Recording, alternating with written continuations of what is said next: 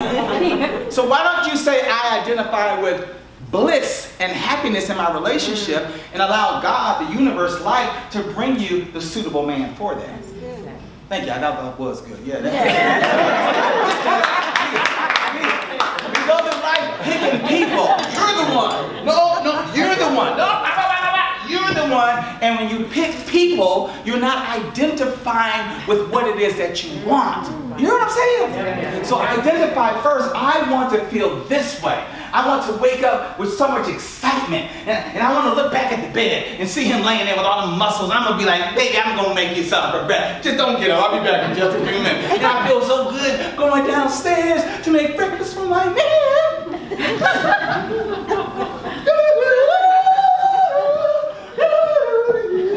You just feel so good because you've identified with what it is that you want instead of that person. Yes.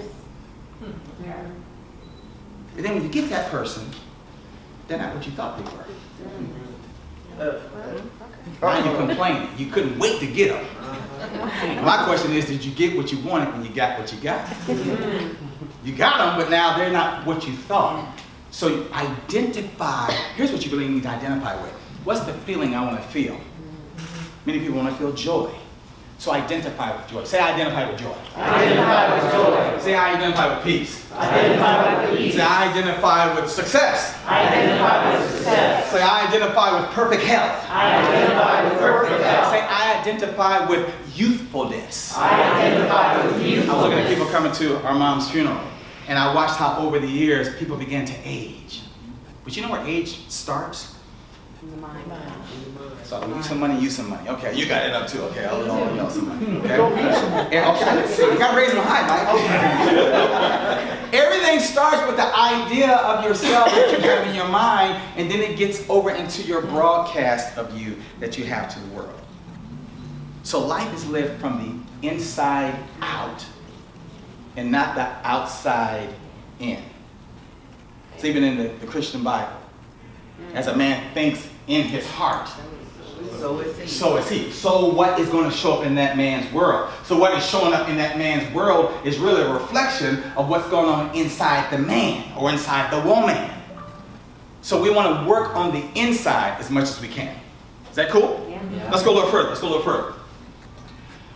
This is really big because I need to get to a point in my life where I'm mastering the relationship with myself. We talked about that earlier, that life comes down to, or life is the outpicturing of the relationship between who and who? You and me. You and you. Make it personal. Say me and me. Me and me. Okay? So the way I relate to myself determines what shows up in my life. The goal here is to become a master of that relationship between you and you. Now, when I was a kid coming up, I used to hear people say, you know, it's wrong for a person to be so aware of themselves and love themselves. And so for a long time, I was afraid to really love myself. I was like, ooh, I don't want to be a bad person. You know, because I was listening to a certain group of people, and they told me, watch that, you know, you love this or you love that, but watch this self-love. And what I see now in a lot of people's lives, they're suffering because of the lack of self-love. Now this is so huge, because whatever you give yourself is what you're going to experience in life. And you're about to see in just a moment, what you don't give yourself is also what shows up in your life. Can we go a little further? Go ahead. Check it out.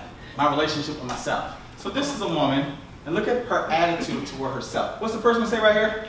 I can't do it. I can't do it. Oops, this is me messing up the point. I can do it, okay? All right, I can't do it. What's the one say next to it? I'm not worthy. What's the next one say? I must be perfect. What's the next one say? I must not make a mistake. What's the next one say? I'm not good enough. What's the next one say? Nobody else. Now, here's my question here. Did anybody put that weight of burden on her? No. No. She's doing it to what? Herself. She's doing it to herself. And how is she doing it to herself? With words and with feelings and with ideas. So look at what she's thinking about herself. Look at what it's doing to her. And I told the women this at the women's shelter. I said, when you walk in the room, I can read your mind by the way you carry yourself. How you carry yourself is really a broadcast as to how it is and what it is that you think about yourself and feel about yourself on the inside.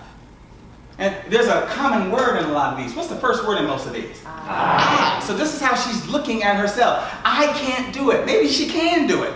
What if she's believing the wrong thing about herself? Has anybody ever done that? Believe the wrong thing about yourself? You believe the lie that you told yourself? So she is decrepit, she's broke down, she's sweating, she's just having a really rough time, not because of what's happening to her, but because of what she's doing to herself. Make me a promise. Make me a promise. Okay? For real. Make me a promise that this won't be none of y'all. Come on, cool. Okay. Shh. Catch yourself when you're doing this. You want that new job? Well, I was going to apply for it, but I better not. Stop it. See what you just did yourself? What do you mean you better not? Who's better for that job but you? I know, man, but I don't have a college degree. It doesn't make a difference. It really doesn't make a difference. I don't have a college degree, and I'm the most educated man in this room tonight. I want to see you paying attention, okay?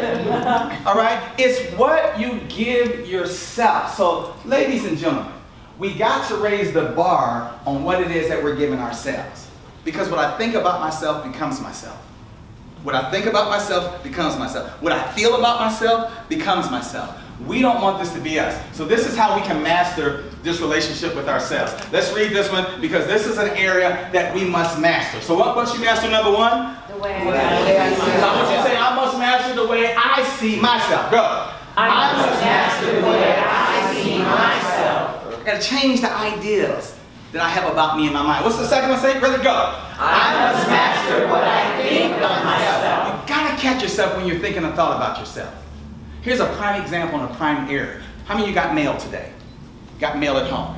You go to the mailbox, you grab the letter out, and here's a statement here that's a disconnection notice. And say we're gonna shut it off in 30 days if the bill is not paid. Immediately an idea goes through your mind.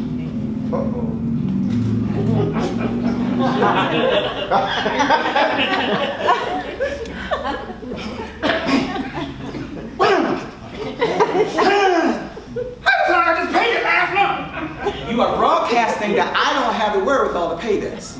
Rather than saying, first imagery, really? I identify myself as a person who always has their bills paid. Fold it up, stick it in your pocket, and in your mind see it paid.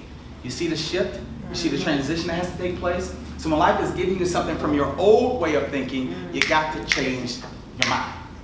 Say, I changed my mind. I changed my mind. What's another area that you got to master? I must master how I talk to I'm myself. going to get into that in just a moment, the way you talk about yourself, okay? How you doing today? Oh, I'm all right. I'm okay. That's the wrong answer.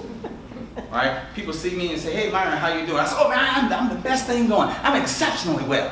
They think I'm smoking something because I answer that way. But again, what you put out is what you're going to get back. Right. I'm not just answering to that person. That person is a part of the life system. So when life throws me a question, hey, how you doing? I want to talk high. I want to talk up. So I got to really master the way that I describe myself. And what's the next one say? Uh-oh. I must master how I feel about myself. Say feel about myself. Now read the whole thing. Ready, go. I must master how I feel about myself. Because everybody has a feeling. Everybody sitting here right now has a feeling about yourself. Everybody came to the funeral Saturday. You know, people come up, oh, I'm so sorry about your mother. But mom is in a better place. So I could feel the tug. You know, pulling me down and say, oh, thanks for coming. See you next time. It's going to be a reception after, you know, because their heaviness tied a noose around me. Yeah. I spent the day on Sunday undoing all of that burden and all that sorrow. I don't want your sorrow. Give me your strength. Yes. See, right there. Yes. Y'all, really? You want strength? You don't want Yes. anybody feeling sorry for you? I never want sorrow. Right. Sorrow doesn't lift me up. Ooh. I want to go up to a whole nother octave. Can y'all do that with me? I know it's hot in here. Okay. I want to go to, y'all ready? I want to go to a whole nother octave. Yeah, I want to go up. Yeah. On my Facebook page, about 500, I'm so sorry. And I know the intention, but the power of words still works. I love the people to say, you know what? Hey, you're going to be all right. That's lifting me up. But the whole sorry thing will pull you down. All right? And I even want to say this as well. That if you make a mistake, or if there's any kind of mishap for anything that you do, you back into somebody's car and bump it, you know, or you forgot to do your sister's hair, you say he was going to do it. And normally when we apologize for something, what's the 2 words we use to identify ourselves? I'm sorry. Listen, let me help you with this. Never, ever, ever, ever use the words sorry. I apologize. I'll give y'all an assignment. Look up the word sorry tonight. Google it. Just Google the word sorry, Mike. Just sorry. Hey, Siri. Yes. What's the definition of the word sorry? Something that you are not. Oh, thank you, Siri. I'm glad you understand. But y'all got Google the word sorry and see what it means. And look at how you identify. You don't want to identify with sorriness. Identify with, you know what? I apologize. That's better. But not, I'm sorry. Because there's nothing sorry about you if you really knew yourself the way you need to know yourself. And the very last one here says what? I'm the master of what I expect of myself. So these are areas that we've got to work on. These are areas that we really have to give our attention to. And you have to master it. Now, mastery is not something you do on a part-time basis. You know, next Thursday after next, I'm going to work on mastering what I feel about myself. It doesn't work that way. Mastery is something that you focus your mind on, you got your attention on, and you're doing it day after day, all the time, until it becomes habitual. We're creatures of habit. And the reason why we do what we do is because there was a first time that we did it and it was unfamiliar. And then we thought about it and we did it again. And then we did it again another time. And that happened so many times until where what you're doing became habitual. It became something that you're not even conscious that you're doing. So all these areas in our lives that we need to work on, you can't just say, oh yeah, people do this on New Year's Eve. Oh, we're coming to the year 2045. And I'm going to be exuberant and full of life. That guy Myron back in 2018 said, you got to be full of life, man. So I'm going to be full of life. In this new year, that's what I'm going to do. And you say it one time, and there's no follow through on the decision. And where there is no follow through, there is no results that can show up. So a mastery of life is something that you want to work on. If a mastery of life class was being offered, how many of y'all would be interested in attending it? Absolutely. Yeah. Bam. All right, self-mastery is what we want to work on. I'm going to be offering a self-mastery spiritual class starting in the month of June. All right, it's going to be offered to you 8 weeks, 8 sessions. Can I count the 8? 8 sessions. All right, with yours truly, 90 minutes each. And the goal is to get to the good on the inside of you and help you to develop the very thing that gives you power over your life. Okay? Remember that song? I got the power. I got the power, right? You got the power, you have that power is within you, and you want to activate it and use it. Picking up the speed here. There's a quote that says, until I control that which controls me, my life remains exactly the same. Everybody look up here at the screen real quick. Look at this. You ever feel like you're being controlled by something that's not visible? Well, y'all some perfect people. Trey, can we go find some people that, you know, need some help? All right, I'm just seeing. How many ever feel like you're being controlled by something other than you? Sure. Let me see your hands if you ever felt that way. That there's some invisible force, some invisible reality. I know for religious people, it's the devil. The devil did this to me. He got me. He got me. Let me go, devil. He got me. It's not a devil. It's something else. And it's closer to you than you realize.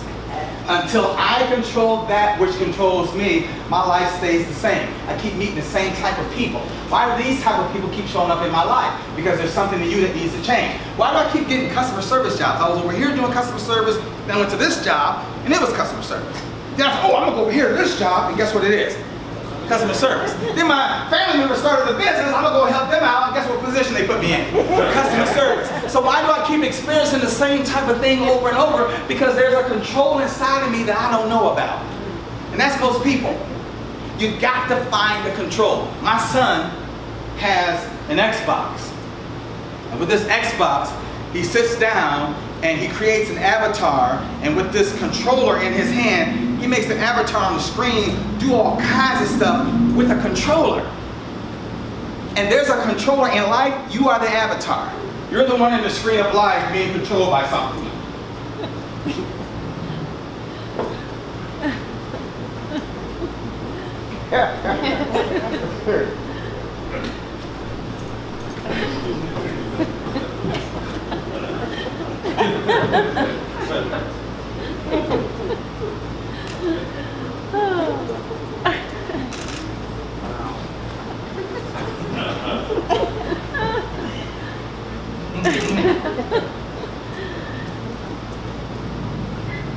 Pantomime?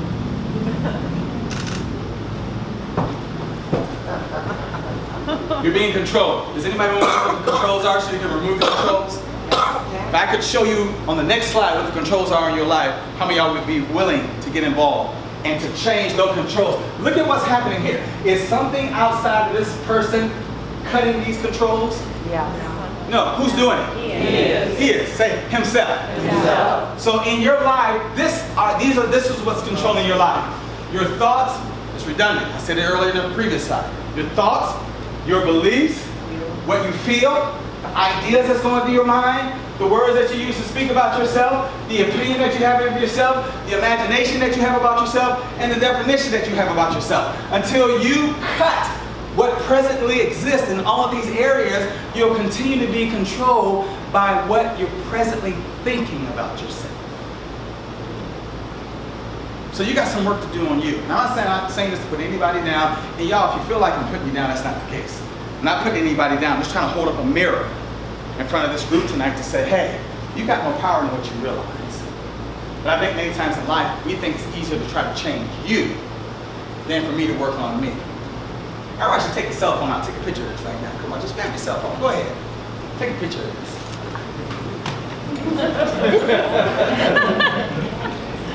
And I'll let y'all take a picture of it. Because this is powerful. This is a guidebook for the things in your life that you need to work on. And there's some thoughts you need to cut away from. There's some beliefs you need to cut away from. Well, Myron, what do you mean there's some beliefs I need to cut away from? There's some things your mama and your auntie and them that raised you, told you when you was a kid, that simply are not the truth.